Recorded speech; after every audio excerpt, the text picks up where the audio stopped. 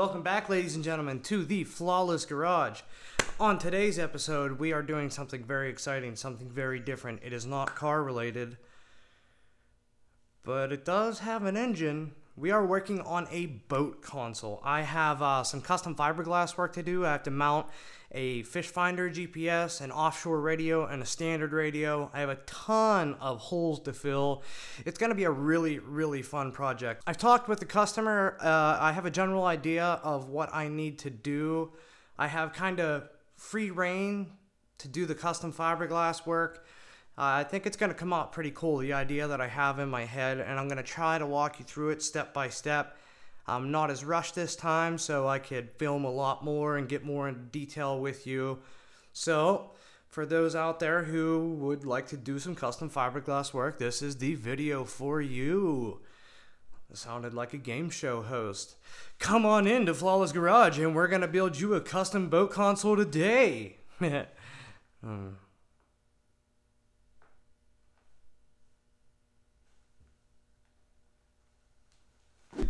Alrighty then, so the very first thing that I need to do is prep my work areas for what I need. This roller toolbox is kind of a mess, and I could say it's like that for good reason, because whatever tools I need, I just go ahead and put those tools specifically on there, and I could roll it around for whenever I need it. So, like for this project, I'm going to need a right angle grinder. I might need my clip tool remover. Love this little thing. And yeah, so I'm going to go ahead and probably load it up with a bunch of sandpaper, my sanding blocks. I've got some grinding discs down inside there. Actually, whoops, this thing does not pick up red too much. Look at this, $10 LED light, Walmart. Boom, all the colors you could ever want.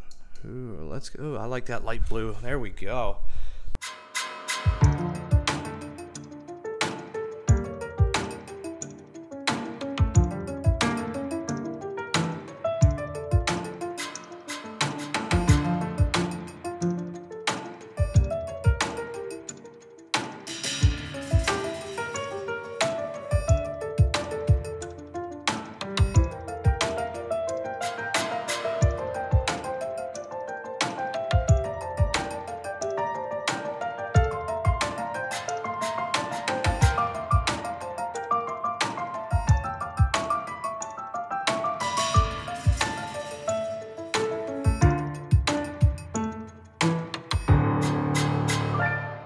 By loading up the toolbox, you save yourself a lot of hassle. Take all the stuff off from the last job that you're not going to need. Load the stuff for this job that you're going to need. Well, I should say us, because we are going to walk through doing this together. The mounting position that I came up with for the fish GPS. Let me pop this guy off. Alrighty, so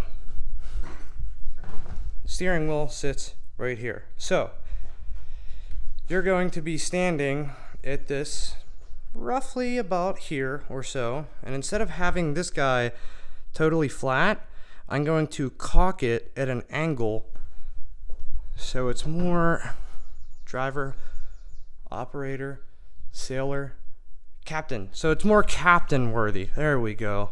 So I'm gonna do something like this, which complicates things a little bit, but in the end, it is going to make it look absolutely fantastic. So, let's get to the time lapse of getting all my stations ready so we can fiberglass this bad boy.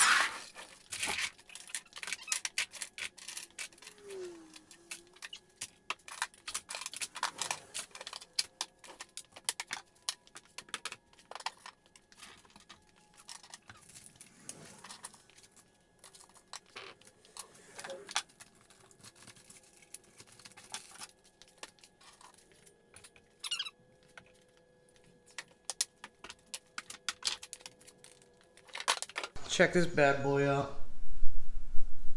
Carved it when I was bored. I'd like to get into wood turning or something. Did it all with a razor blade. And I've got so many projects right now, I can't finish that. So, here is the final product. the glue gun, because you'll need that for making the form to make your custom fiberglass enclosure. Rolls of, I use personally, this is sticky back paper called PSA. It sticks to these blocks. That's what it's designed for. And PSA means pressure sensitive adhesive. The harder you press, the more it sticks. So tape, razor blades to cut the mat, tape measure to measure out the, well, obviously the length of the templates and everything that I'm gonna need. Got right angle grinder and an air saw, all my sandpaper that I need, 40 grit, my blocks, a rasp, cheese grater, DA paper, wire brush to clear clogs, grinder disc, and then down below I have my DAs, hammer, pliers, some assorted stuff that I may or may not need. And that's a pretty good setup. And over here I have my glue sticks. They've been sitting for quite some time.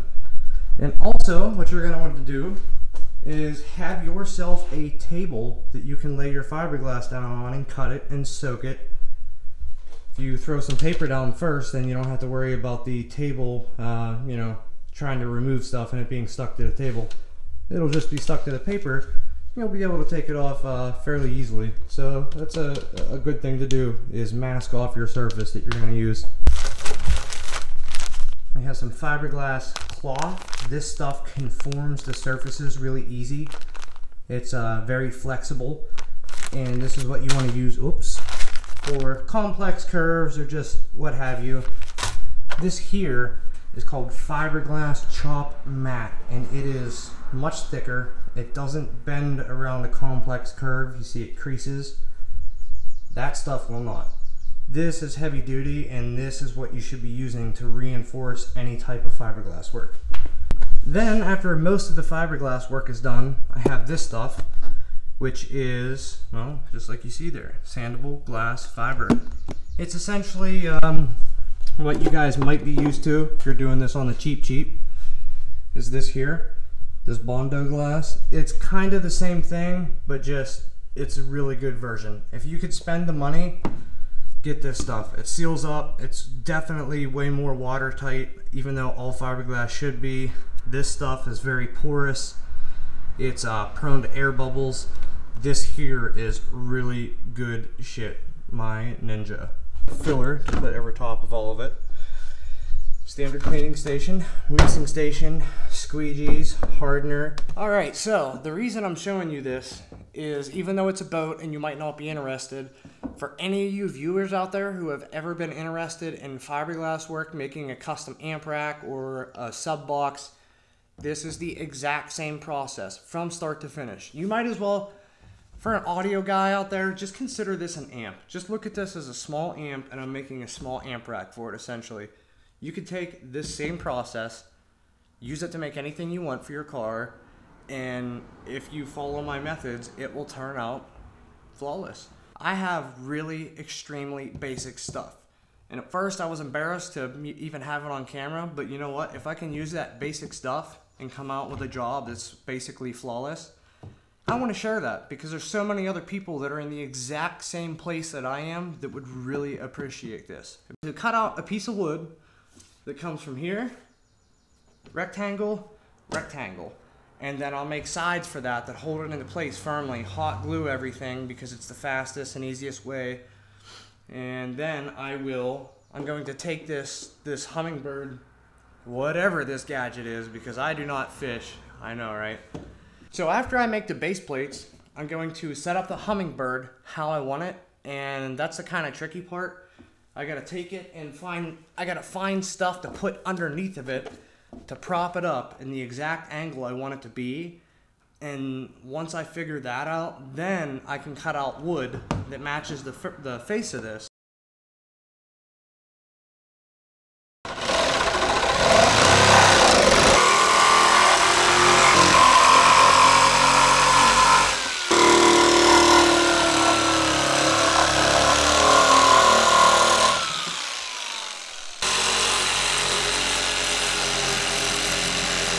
Alright, so on to making the templates. This is fairly straightforward. Just get yourself some cardboard, but it has to be, you want it to be exact. There is a frog that my dog will not quit chasing. Come here, Blitzen. Go, have fun. She's been chasing this frog for 20 minutes. They're just best of friends.